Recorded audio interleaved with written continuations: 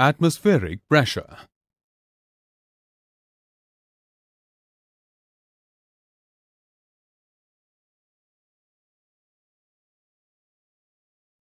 In this lesson, we will learn about air pressure. Atmospheric pressure is the pressure exerted by the atmosphere of Earth. The envelope of gases surrounding the Earth or any other planet is called atmosphere. It extends up to 800 kilometers above the Earth. An air pressure of 9.8 Newton unit square centimeter is exerted on our body. But we do not collapse because there is air pressure present within us. The force within us balances the force pushing us from outside. The pressure inside our body is roughly the same as the pressure outside, so there is no net pressure on us. Atmospheric pressure can be measured using a barometer. It is mainly used in meteorology. The bar is a metric unit of pressure. It is exactly equal to 1 lakh Pascal. It is approximately equal to the atmospheric pressure on Earth at sea level. Now, let us perform some experiments on air pressure. Take two identical plastic bottles, A and B. Fill cold water in bottle A and hot water in bottle B. Put the lids on the bottles and keep them undisturbed for some time. Next, remove the bottle caps and pour the water down the drain. Put back the lids of the bottles. Next, place both the bottles inside the refrigerator for 5 minutes. What do you observe? Nothing happens to bottle A, but bottle B gets crushed. The air inside bottle B expands due to the hot water.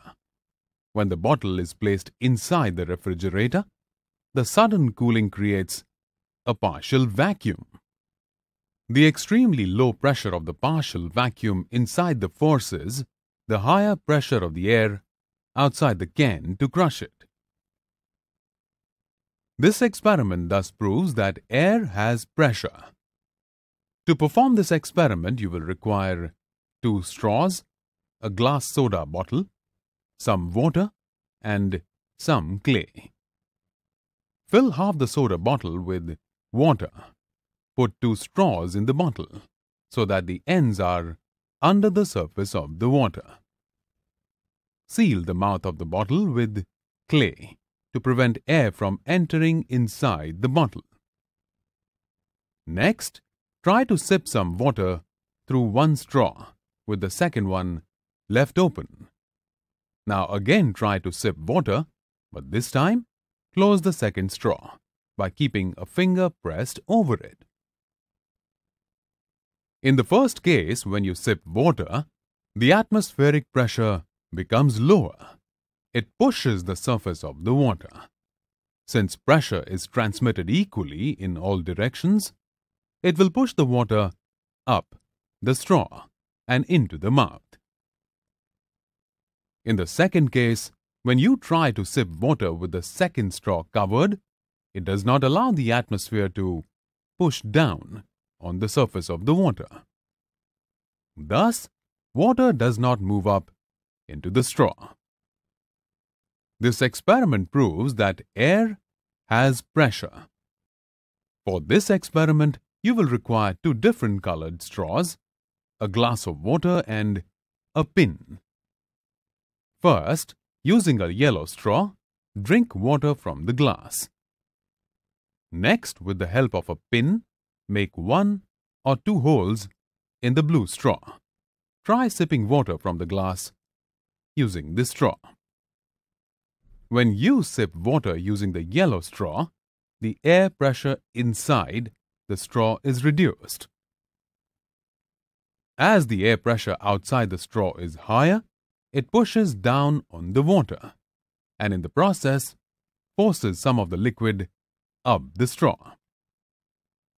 But the blue straw with the holes allows an endless supply of air to come in. Therefore, the air pressure is never reduced and the liquid never travels up the straw. This experiment also proves that air has pressure. Hand pump is used for bringing underground water to the surface of the earth. It uses human power to move fluids or air from one place to another. Most hand pumps have a piston that moves back and forth inside a two-valve cylinder.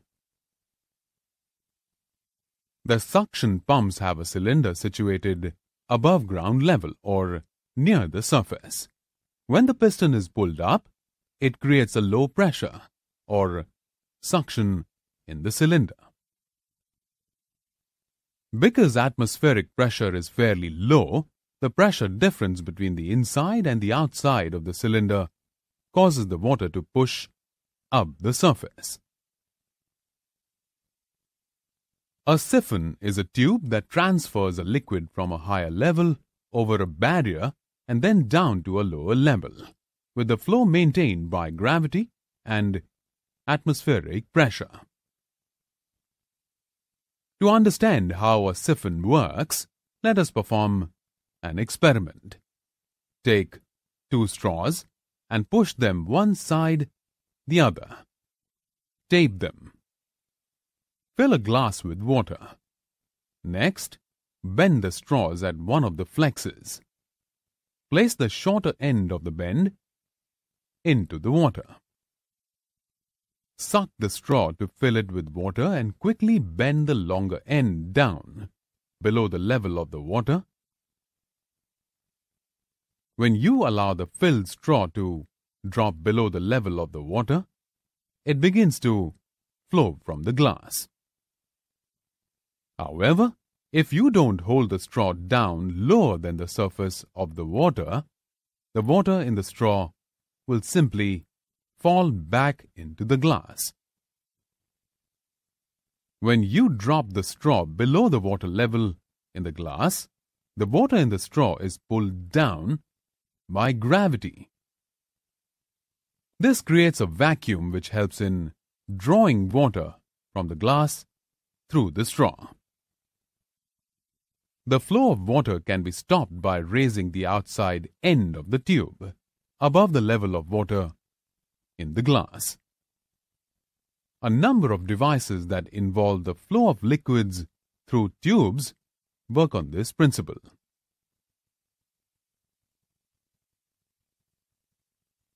It consists of an inverted U-shaped tube which causes a liquid to flow upwards, caused due to the pull of gravity, and then discharging it at a level lower than the surface of the reservoir.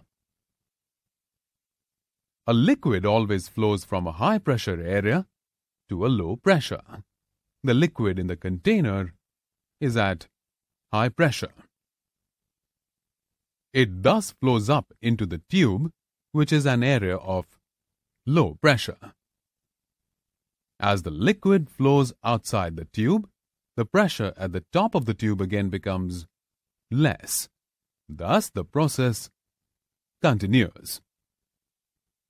Atmospheric pressure also helps a liquid to move into a syringe when its plunger is withdrawn. Take a plastic syringe without the needle. Next, pull on the plunger to fill the syringe with air. Put your finger over the end to seal the opening.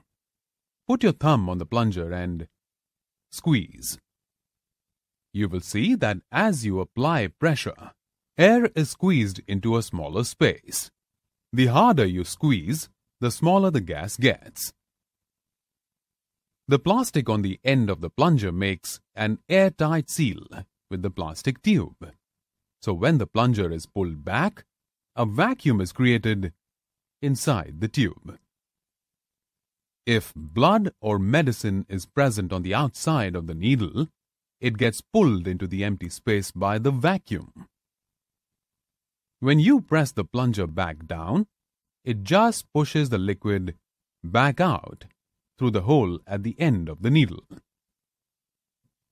Some other applications of air pressure are inflating tires, playing musical wind instruments, drinking through straws, filling ink in a fountain pen, flushing toilets, fixing a rubber sucker, and operating a vacuum cleaner.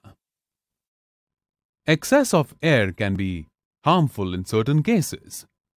We know that the air pressure in a balloon keeps it inflated, but excessive air causes it to burst. Similarly, excess of air in the tires of a cycle or vehicles can cause them to burst. Under no circumstances should a tire be inflated beyond the maximum rating, since it may reduce contact with the road